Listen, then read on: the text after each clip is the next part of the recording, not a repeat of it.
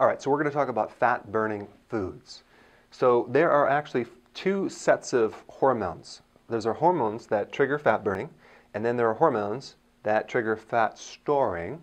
And this principle really comes into play as you age, because when you're young, you have a good metabolism, you can pretty much get away with anything. But as you age, you have to consider the hormones. So we want to go away from the calorie counting and focus more on how foods influence the hormone effects.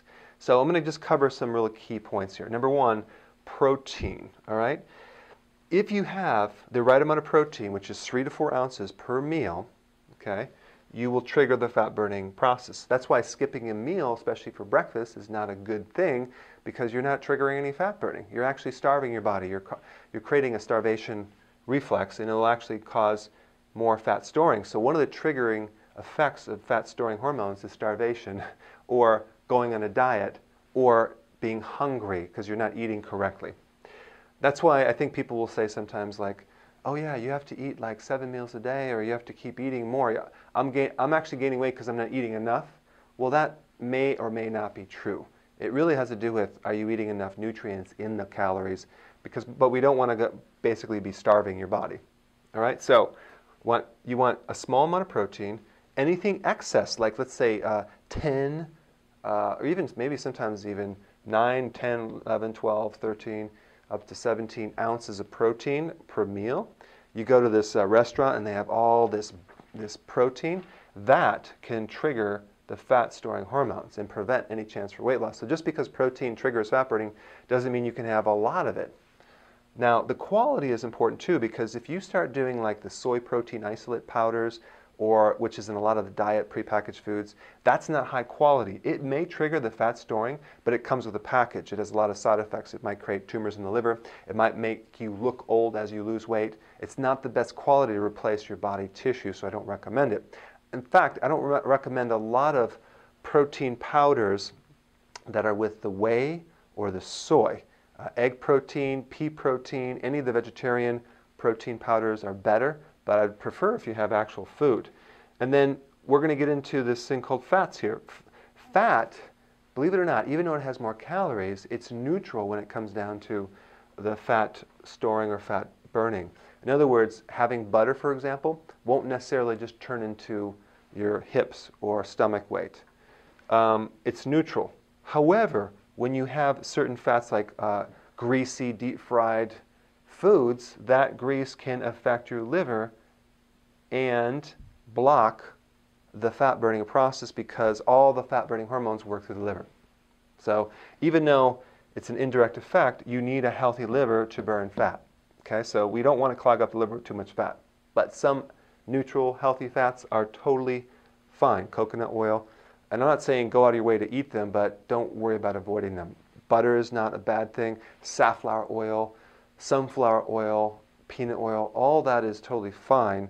But the problem is like doing the fast food fats that they would do in the big vats where you have hydrogenated oils and all this corn oil and things like that.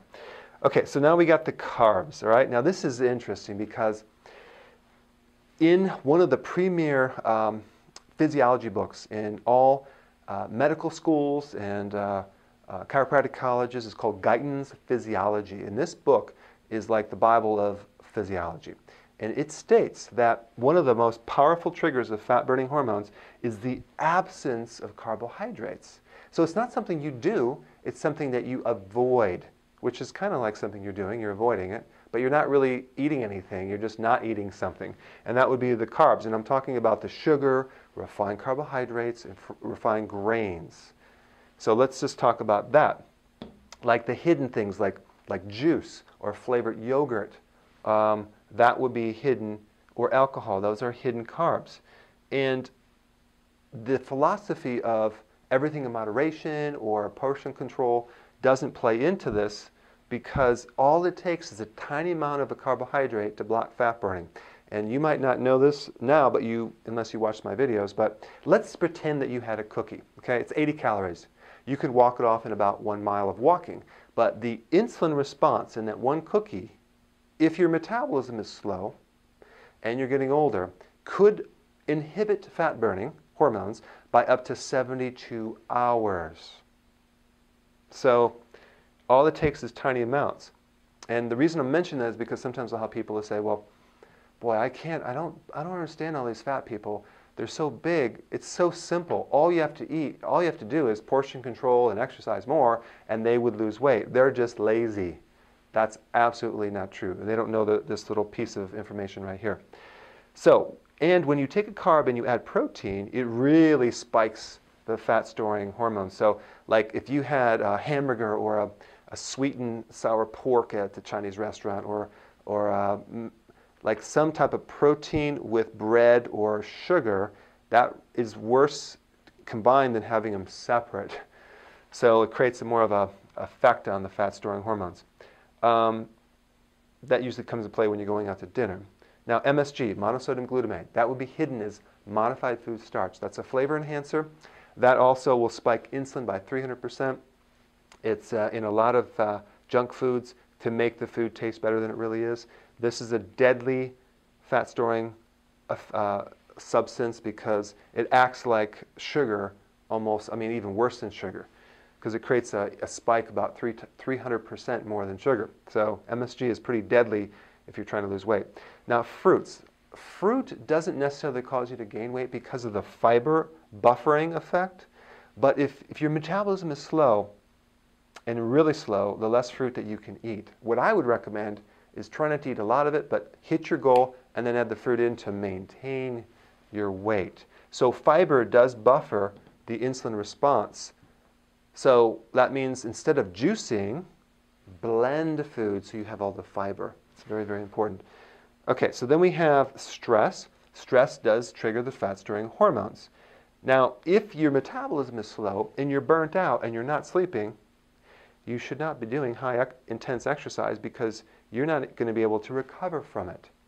So low recovery, no sleep, high exercise, you're going to get fat. All right? Now, the best exercise to do when you're under stress or you're not sleeping is low intense exercise because you will burn more fat than high intensity depending on your recovery and your sleep. But sleep in general does help you trigger the fat burning effects. Okay, so sleep is one of the triggers, and intense exercise is also one of the triggers if you're sleeping, if you are recovering. Okay, so the exercise thing is dependent on your overall health and your metabolism.